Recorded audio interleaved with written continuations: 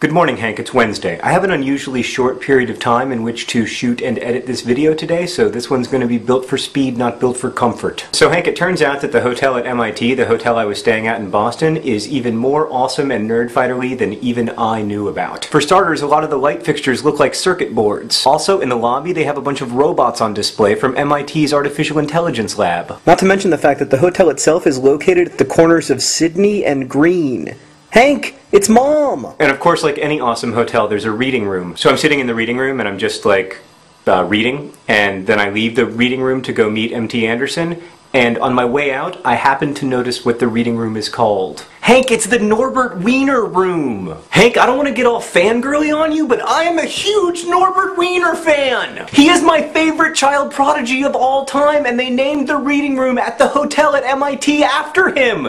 Yes! Nerd fighters! Hank, it might seem like I'm getting a little bit too excited about the whole Norbert Wiener thing, but you have to understand, I really like Norbert Wiener. Hank, I originally became aware of the existence of Norbert Wiener when I was researching my second book, An Abundance of Catherines, shameless plug. And aside from having what is unquestionably the greatest nerd fighter name of all time, it turns out that Norbert Wiener is also made of awesome in many other respects. Hank, the thing about child prodigies is that as impressive as they are intellectually as children, they often don't continue that intellectual growth into adulthood, and in fact, many famous child prodigies end up becoming really miserable solipsistic adults. In fact, when Norbert Wiener was a kid, he was in college at Harvard, and he was at Harvard at the same time as another famous child prodigy named William James Sidis. William James Sidis was even smarter than Norbert Wiener, and everyone was like, man, William James Sidis is going to be like the most important intellectual figure in the whole history of the United States. I mean, Hank, when the guy was 13, he was lecturing in astrophysics at Harvard. But then when William James Sidis became an adult, he stopped being interested in astrophysics, and he started being really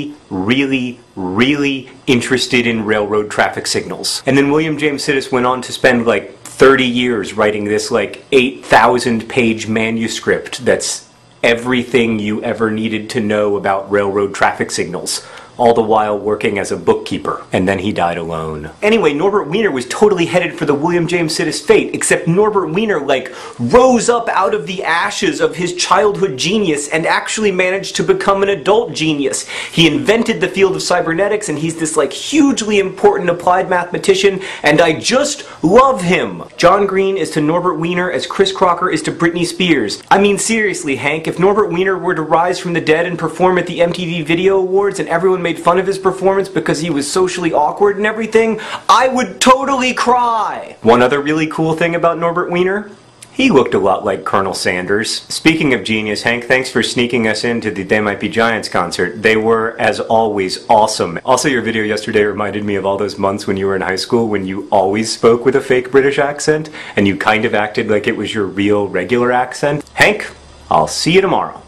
P.S. A quick memo to nerdfighters in or around Richmond, Virginia. If the good Lord's willing and the creek don't rise, I'll see you tomorrow at 7 p.m. at the University of Richmond, where I'll be speaking.